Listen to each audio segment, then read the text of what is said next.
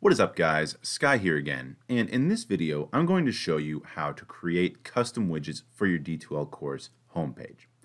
Now, even though I'm going to show you how to create one, what I'm going to be demonstrating here is really just scratching the surface of what's possible. The sky really is the limit when it comes to creating widgets and customizing your D2L homepage. In later videos, I'll talk about how you can take a lot of different things online and actually convert them into an embed code that can be put into a widget. But for now, I'm going to demonstrate how you can take something that has an embed code on a website and put it into a widget in D2L. So the first thing that we're going to do is learn how to create a widget. So on our course homepage, we're going to want to go up to Edit Course and click there. And find the little Widgets button. It should be under Site Setup, and click. And here you can see a lot of other types of widgets. There's a few that I've created myself, but to create a new one, you'll just click Create Widget. And the first thing you'll have to do is name it. Now you have to name it before you put anything else in it, or it won't let you go over here to Content, which is where you actually get to edit it. So we'll just call it Video Demo Widget. And we'll leave the description blank for now. And then we're going to go over here to Content. And now this screen should look familiar if you've created a course in D2L before. This is our normal kind of content editor box. And so of course we have our normal insert stuff and images and hyperlinks buttons. And we're going to actually click on insert stuff. And that's where we're going to be able to enter our embed code. For now we're actually going to back out because we need to actually go and get that embed code before we have anything to put in that option.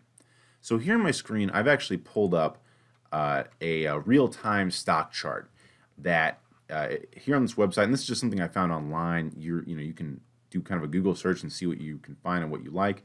This is just showing Apple stock, but you can zoom in to see kind of more specifics, the days of different months. You can even zoom out to where now we're viewing multiple years.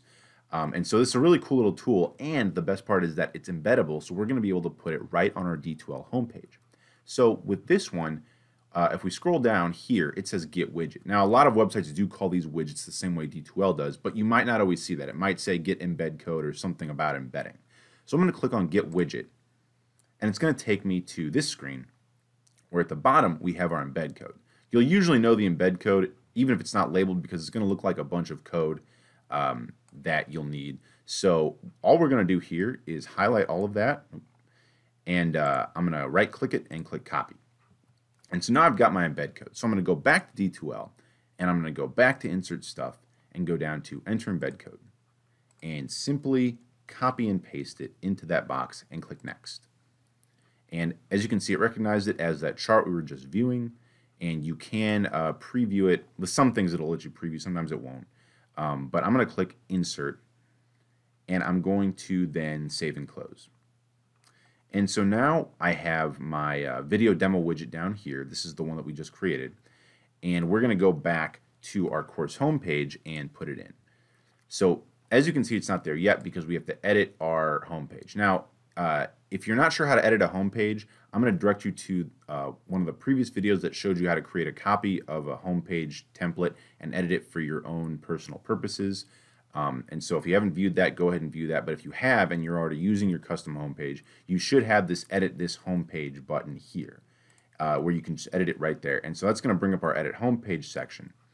And now, as you can see, I've got a different widget layout, but I'm going to put this right here at the bottom of our homepage. So I'm going to click Add Widgets, and I'm going to go over here to where it says Custom Widget. And this is all the custom widgets that have been created. So we're going to scroll down to where it says Video Demo Widget, the one we just created. Click the box and click Add. And now that we've got that in there, we're going to click Save and Close. And so here on our course homepage, if we scroll down, we can now see that same kind of view of the stock of Apple.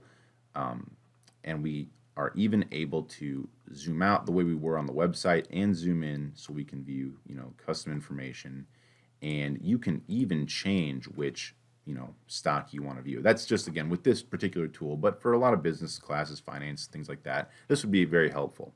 Now, I want to stress one more time that this is really just the surface level. This is just one tool out of thousands that exist out there.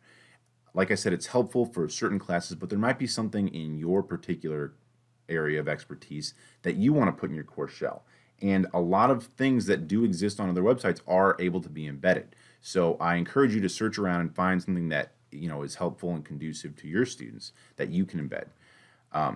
As always, if you do have any questions about any of this stuff, I know it is a little bit complicated, you can always email us at onlinehelp@okcu.edu.